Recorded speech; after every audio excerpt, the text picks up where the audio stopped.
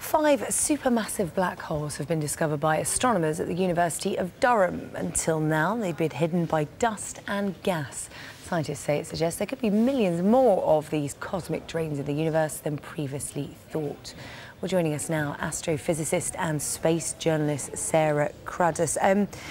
So, Sarah, you're going to have to give me a bit of a science lesson here. You hear about black holes. It's the realms of science fiction for most people watching today. What exactly is a black hole, and why are people so excited we've discovered so many of them? Well, I think the reason we're so excited we've discovered so many of them is because it's almost science which is too hard to even grasp, even for the scientists involved in it. So black holes, first of all, they aren't black. They're just something which is really, really dense and very heavy, and it's so dense that nothing can escape, not even light, not even gravity. So it does sound like something out of science fiction. Now, black holes fall into different types. You have smaller black holes, which are made from suns, suns larger than our own sun, which explode and then die and condense and form smaller solar black holes.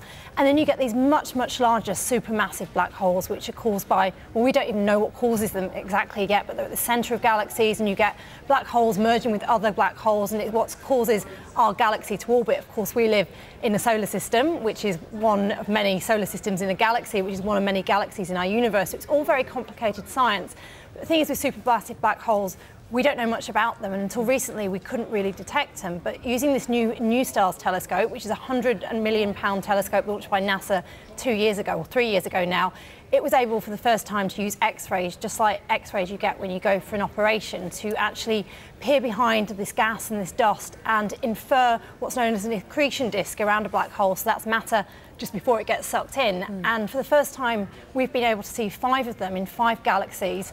And that's just a real step forward in understanding and being able to see these things and really push the boundaries of science. £100 million telescope, they're glad they found something. Yeah, well, it's a lot of money, but this telescope is actually, it's the first time we've ever had an X-ray telescope orbiting our planet. We've only been going into space for around 50, 60 years.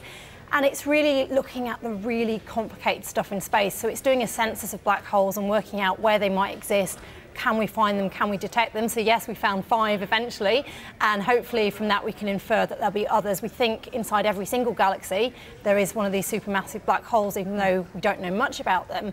And then the other thing this £100 million telescope is trying to do is find out more about atoms and something called nuclear synthesis, which is how we get everything that makes up everything that exists. So the atoms that make up you and I and everything in this room were actually originally created from a supernova, which is an exploding star which dies and explodes and then creates these other atoms. So it's doing very high-end science and quite complicated science, this telescope, but it's really pushing the frontiers of science and our understanding of the universe, which again has real benefits back here on Earth, because by learning more about the universe you inspire a generation to go on and do more things to push the boundaries of science and technology. So for example, the generation which were inspired by the Apollo missions built the modern world which we live in today, with computers and all the wonderful technology that we take for granted. So what do you think we're going to learn from supermassive black holes? And as we use the term supermassive, it sounds like something a teenager would say. How big are these things?